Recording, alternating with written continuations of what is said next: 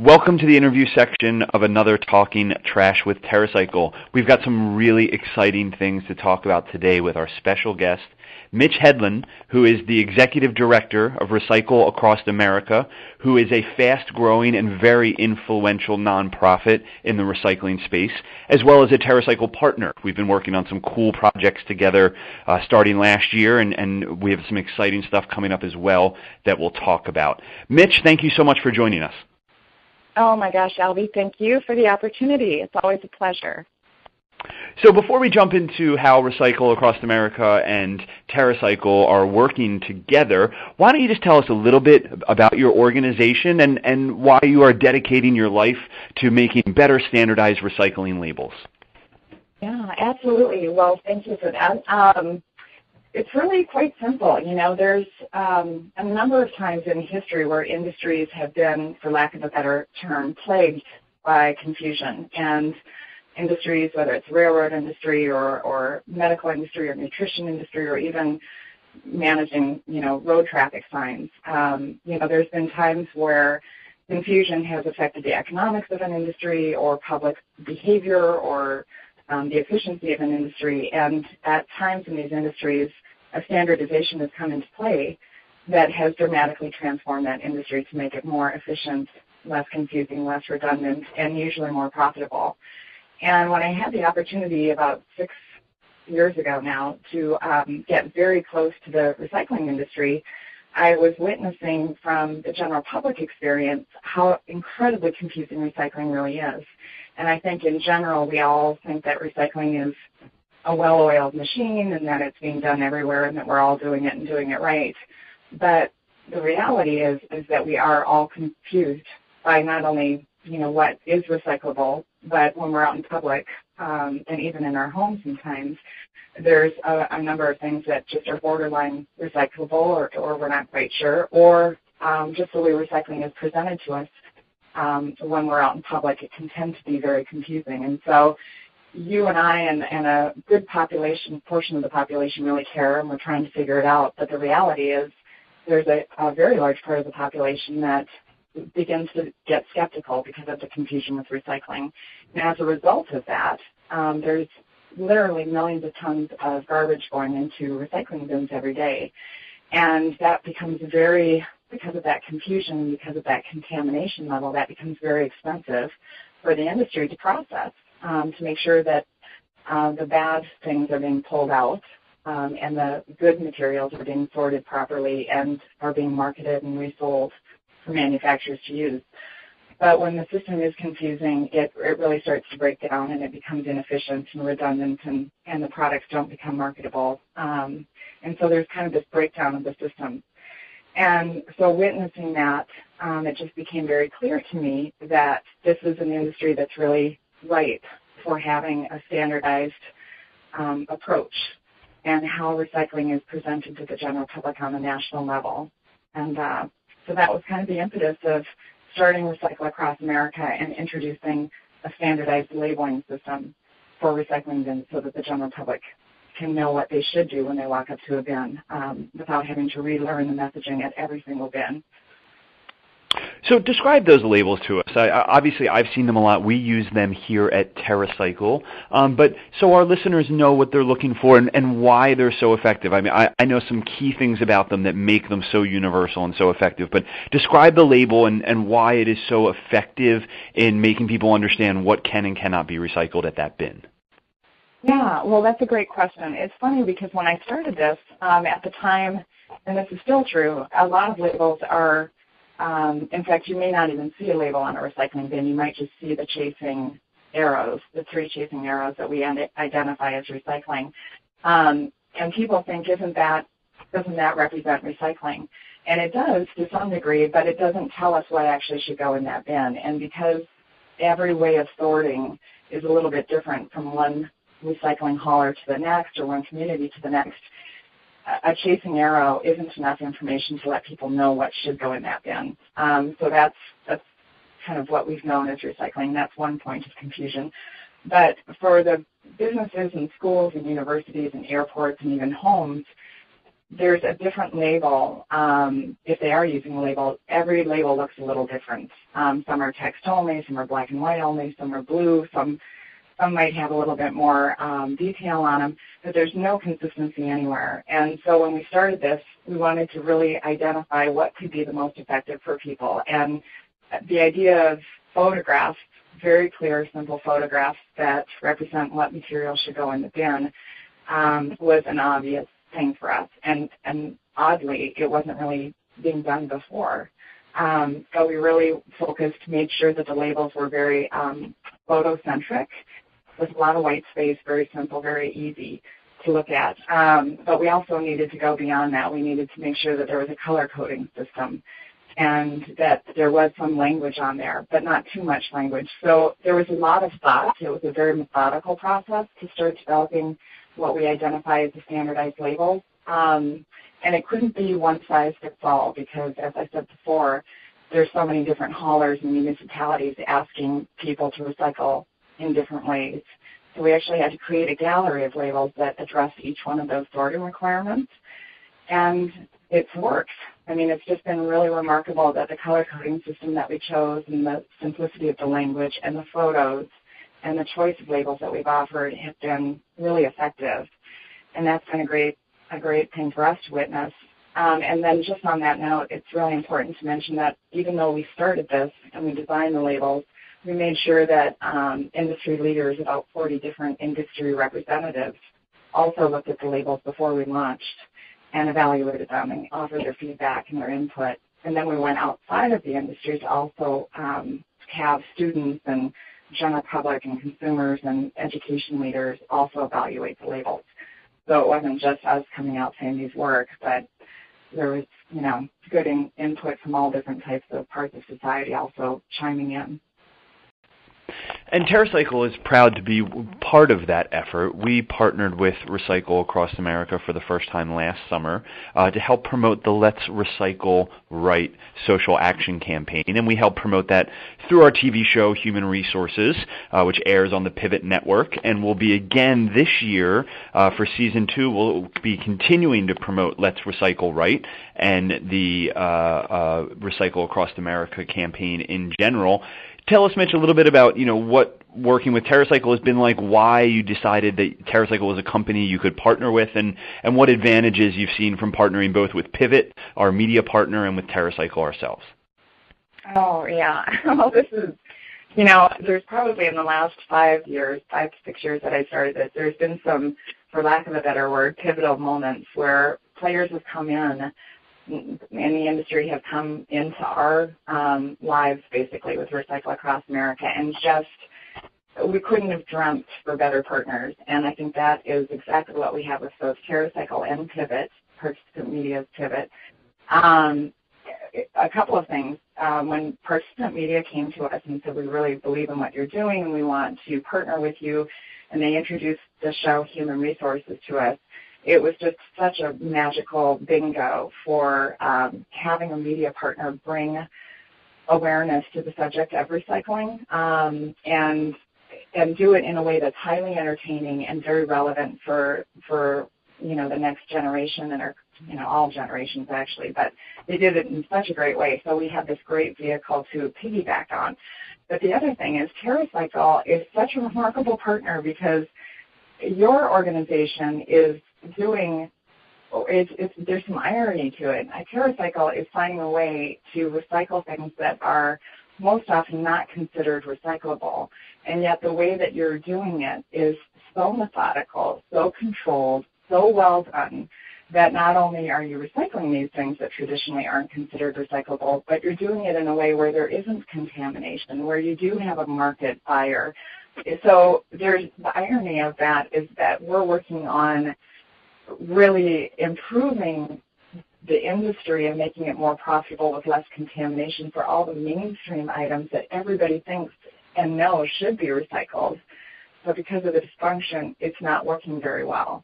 And your industry and your company is doing something so unique where you're doing all of the exact opposite of that. You're taking things that clearly, most people in the industry and outside of the industry would think that it's landfill-bound materials, and yet you're finding them and collecting them in a way where it's controlled and there's no contamination and you can capitalize on that. And that, to me, is a beautiful partnership, and it's a brilliant, ironic story that should be told, because as an industry for recycling mainstream consumer materials, we should look upon the model of TerraCycle to say, if they can do that with the materials that are traditionally not considered valuable, what are we doing wrong with our industry when we know these materials are highly valuable? What are we doing wrong with this industry that we can learn from TerraCycle's approach and do it right? So it's just, I've known about TerraCycle, but I didn't know about TerraCycle as much as I do now, and I just think it's a great serendipitous partnership that came to us that I'm forever grateful for. And there's many other things, of course, because we've been a benefactor of a lot of corporate partnerships that work with TerraCycle to recycle some of their packaging, and we've been the benefactor of the proceeds of that. And that full circle approach has not only gotten our corporate partners' products back into the system to be recycled, but it's brought funds to us through your program that allow us to give free standardized labels to public schools. And that becomes a really great philanthropic effort of our corporate partners. So it's just this other kind of serendipitous, full circle, closed loop partnership as well. No, I think that's part of what made Recycle Across America such a great partner for TerraCycle, is you guys are figuring out ways to get people to recycle traditional recyclables more effectively and more often, and TerraCycle is trying to do the same, but focusing on less traditional recyclables or things that other people might call non-recyclable. So it really has been a serendipitous and fortuitous partnership so far. Yeah, it's great. I mean, honestly, if we master both of these, it's a game changer globally. If you're showing that your business model is highly profitable, very creative, innovative, creating jobs, I mean, all of kind of magical pixie dust that should be part of every new venture, you're doing that with those materials. And if we can get the mainstream recycling to correct, which, as I said in the beginning of this, every industry has gone through, so many industries have gone through times where they needed, something from a standardized element to help correct the industry and make it more profitable. If we can help get the industry to that level where recycling becomes very easy for the general public to do properly, and there's less contamination and the profitability of processing those materials are healthier, then it's a beautiful thing, because as we all know, recycling has so many different layers of benefits, environmentally and economically, and waste going into oceans, and CO2 levels. There's so many different areas that benefit when recycling is done right. So it's good use of all of our time, I think. I think we should all be proud in the direction that we're going and the things that we're working on. Absolutely. So let's jump into some of those industry issues. Now, Recycle Across America has been generally attacking some of the misnomers or half-truths that have been put out there. And one thing that I really like that you guys have been talking about, that I'm constantly talking about both professionally and personally, is that, what is considered recyclable and what is valuable enough to recycle, and what our society throws away versus viewing as being reusable or recyclable is being dictated by private companies whose decisions are being made solely with profitability in mind. And that is at the core of a lot of our challenges, is as long as we let private companies determine what is or isn't recycled by communities, that we're never going to be able to really break through to a much more sustainable society. So in a recent newsletter that you guys put out, you looked at some of these statements that are half true or in some case less than half true. I'd like to raise some of these things and then have you, Mitch, tell our listeners a little bit about where the kernels of truth are there and what are outright lies, and what we can do to try to overcome some of these things. Does that sound good? Yeah, absolutely.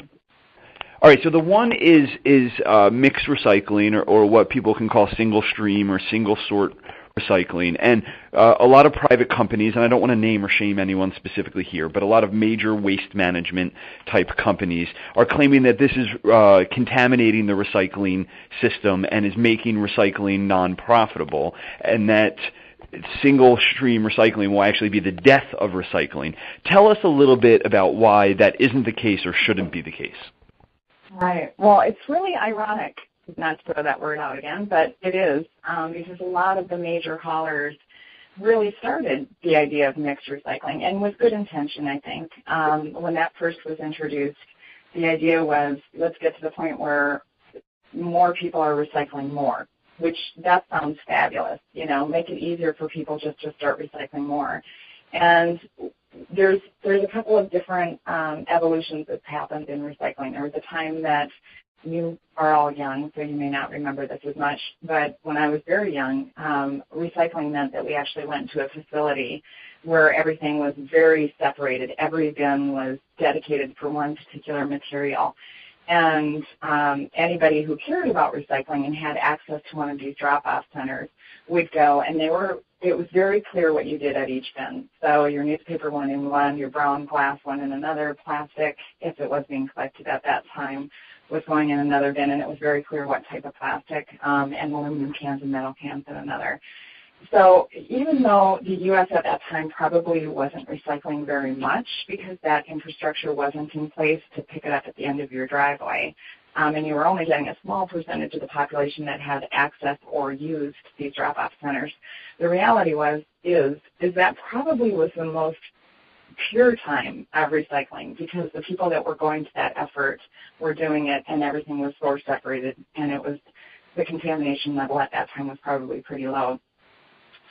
But from that point forward, when recycling became something that was at our household driveways or at our businesses, and it was being collected in other places, things started to change. And in a way, they came out so disorganized that it did a disservice, I think, to the industry. So every community started doing things a little bit differently. The haulers or municipalities didn't think of kind of a broad stroke approach to how to make recycling comprehensive for the general public. So each hauler and each municipality invented their own way of not only how things could be sorted at the homes or businesses, but how things would be presented, what labels would look like, what instructions would look like. And from there, we went from having bins at the end of our driveway to all of a sudden this mixed system.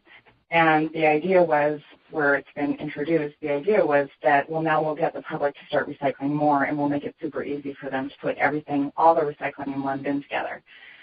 And that's where the system became degraded a little bit more, because it's just what could go in that bin was not always really well communicated to the general public. Permeable materials were asked to be thrown in with non-permeable materials. And I think the industry was proud because they could say that, you know, more recycling was being collected, but the way that it was presented to the general public was still confusing as far as what could actually go in that mixed recycling bin. So not only was paper and cardboard a victim of being thrown in the same bin with a soup can with noodles, but there was no clear national society-wide information as far as what else should be happening in that bin, you know, which types of plastics truly are recyclable or aren't recyclable. And the industry now, years later, is saying that this mixed recycling, and this is the industry that also wanted this to come out, the mixed recycling, but now they're saying the mixed recycling is really the victim of recycling not being profitable. And there is some truth to that, because there is a contamination, you know, issue with, as I said, a soup can that fall onto, you know, the newspaper and contaminate the newspaper. But the lack of communication on a national level that really helps the general public know what truly is recyclable, which plastics truly can go in that bin. There's been such a lack of consistent information coming out about the do's and don'ts of recycling. And there isn't anything that's consistent about recycling anywhere you go, including how bins are labeled. And there's been no national communication to even talk about recycling properly to the general public. So you've got this perfect storm of a system that brings a little level of contamination to it, but it's It's the bigger issue is that the general public hasn't been instructed on why they should recycle right or how to recycle properly. So is mixed recycling a good solution? No, it's not. Paper and cardboard are the victim when they're thrown in with Coke can or some other products. But that isn't really the huge issue is because of all the confusion. People are putting everything, including trash, dirty diapers, hypodermic needles, food waste, batteries, all sorts of things into recycling bins today because there's just this objection of recycling being confusing. And people start to become apathetic. They start to be frustrated, and a lot of people start to become skeptical. And I hear it every day. People say, I kind of think it's going to the landfill anyway. And so they throw in a dirty diaper. And so that's a very long-winded question that probably is hard to decipher. But recycling, mixed recycling, the idea in theory was good to increase recycling participation. But the way that it was actually presented to the general public has been, the way recycling in general has been presented to the general public has been just the invitation for high levels of contamination of things that clearly don't belong in the recycling stream. And that is the issue that we're addressing with the standardized labels to bring down that confusion, to project to the general public that recycling is important. Recycling right is critical. And we need some society-wide standardized tools to help the general public know that recycling right is critical enough to have that type of communication at that level. So, other than the standardized labels and, of course, the, recycling opportunities, what are some things that we can do as a society, as individual consumers or as consumers as a whole? What are some things that we can do to try to drive up the stagnant recycling rates? Because while there might be a lot of myths going around, one thing is for sure is that recycling rates are not growing at the rate that they once were. So what is it that we consumers to recycle better and frankly, to recycle more? Yeah. Well, I think the first is to really understand that we have to recycle right. Recycling is highly critical on so many levels, environmentally, on so many levels, economically, it creates jobs. And the manufacturers, despite what we might think, they truly want these materials back. They want to be able to reuse these materials. So the most important message I think we can deliver to anybody on a consumer front is it is critical that we recycle right. Recycling and just putting more in a bin and not knowing if it's actually recyclable, that actually isn't serving anyone well. So from the consumer standpoint, if you're confused about something, and I know this goes against a lot of people's belief, but if you're not sure if it's actually recyclable, throw it out, at least for right now. When the materials that you absolutely know are truly recyclable, make sure that they always get recycled.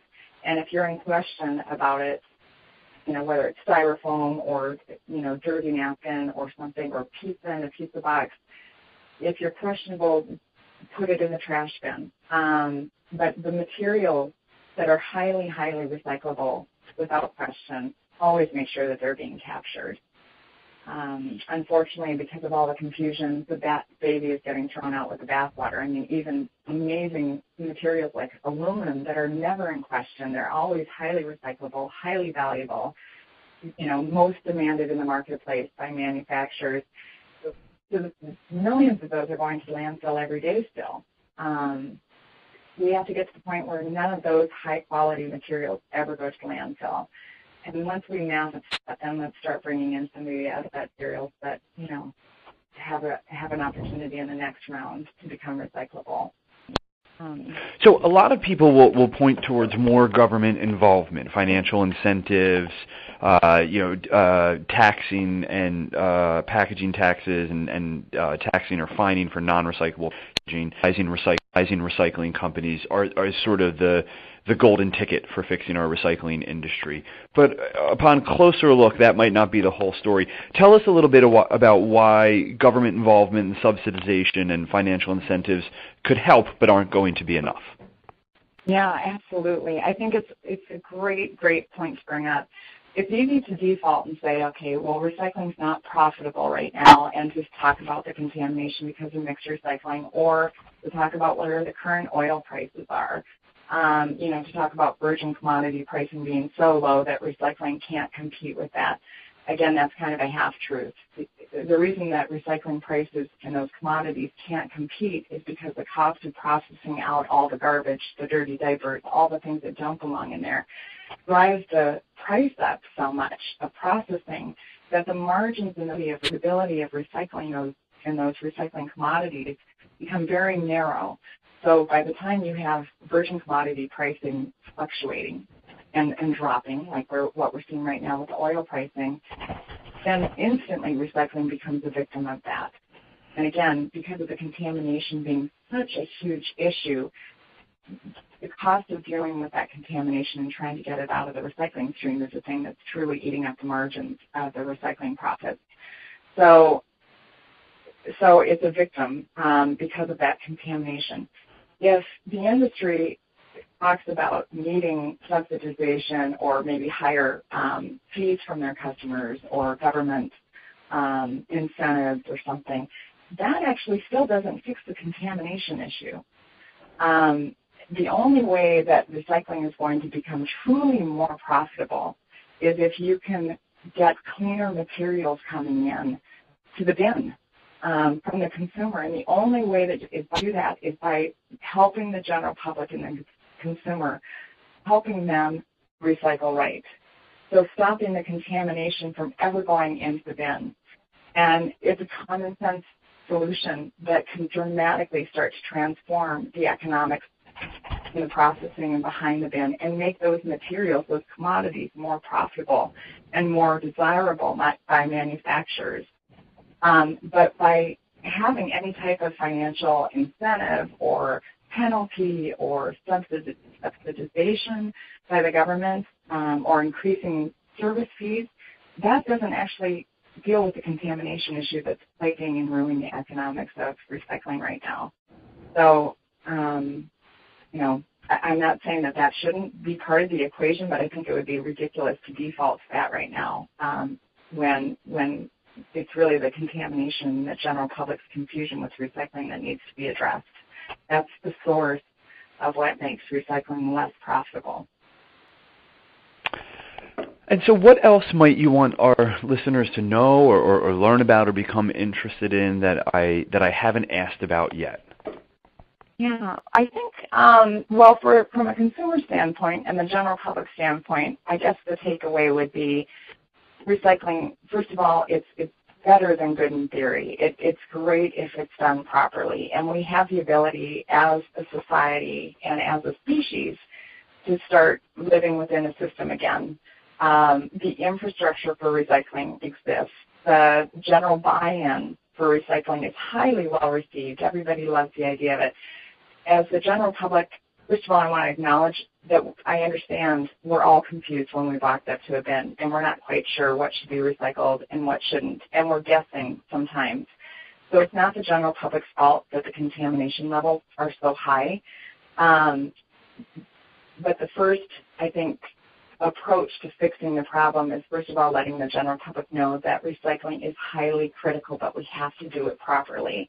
And give as much thought as you can when you're at the bin on whether what you're putting in that bin is truly recyclable or not. And if it's not, I hate to say it, but put it in the trash for now. Just make sure all the good things are going in the bin. The second is stay away from plastic bags. They don't belong in the recycling bin loose. They can damage equipment. They can make the processing very expensive. And when you can, avoid using plastic bags in general. They're the first thing to blow out of a landfill. They end up in trees. They end up in waterways. They end up in sea life. And they're just creating tremendous havoc. So as a behavioral thing, I think that would be the thing that needs to be communicated as well to the general public is, you can recycle them if you're using them at a grocery store that allows for that type of recycling center, but try to keep it out of the recycling bin, and better yet, try not to use them at all.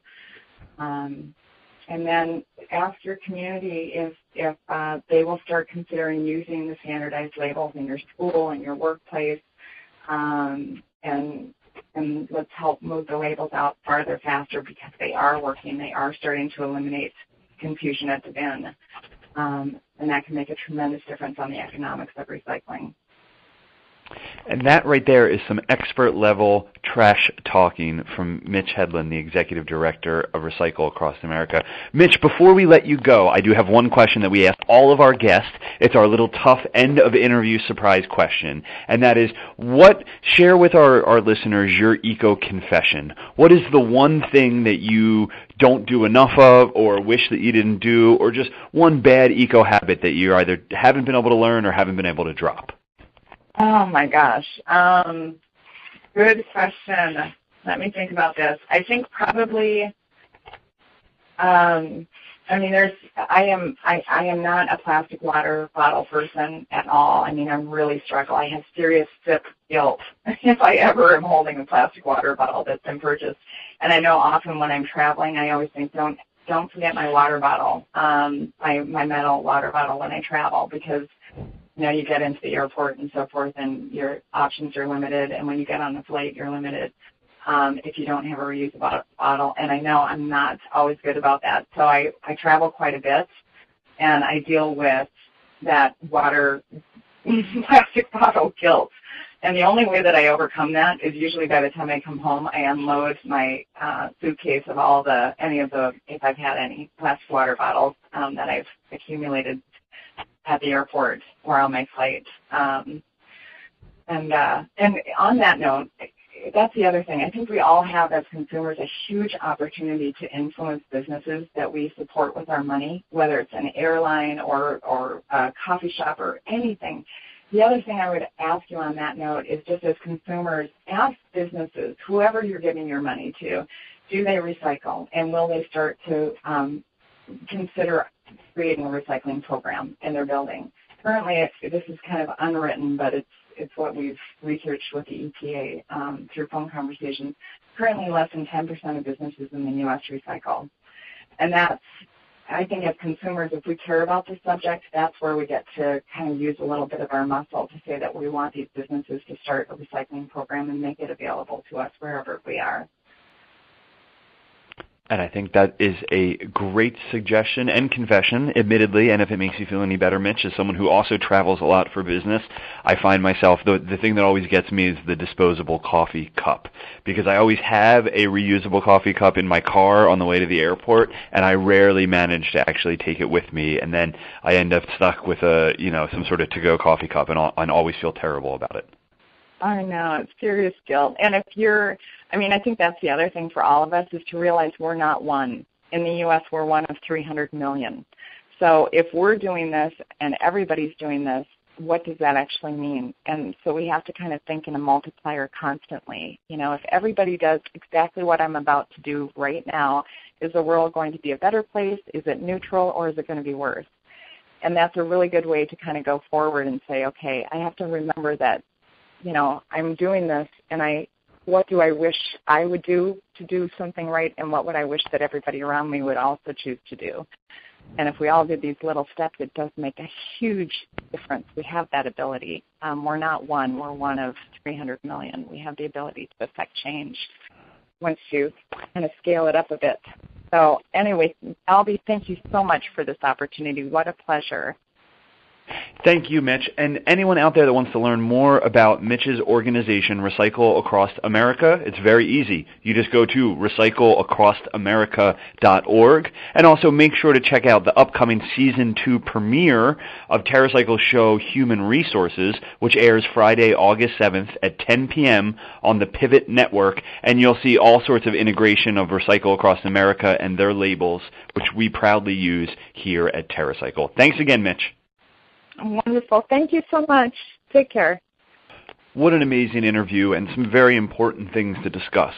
There are so many different opinions and ideas and all sorts of ways to look at recycling. And so it's really important that we standardize it, that we reduce the pollution rate in our recycling, and that we find ways to encourage more people to recycle more of the time. So a big thanks to Mitch for coming out and sharing her story and information about Recycle Across America. If you want to learn more about Recycle Across America, or you want to learn more about TerraCycle, or you want to see those Recycle Across America labels in action, make sure to check out the Season 2 premiere of Human Resources this Friday, August 7th at 10 p.m., only on Pivot. That's all for this episode of Talking Trash. We hope you enjoy the TV show, and we'll be talking more trash with you real soon. Thanks from David and Albie.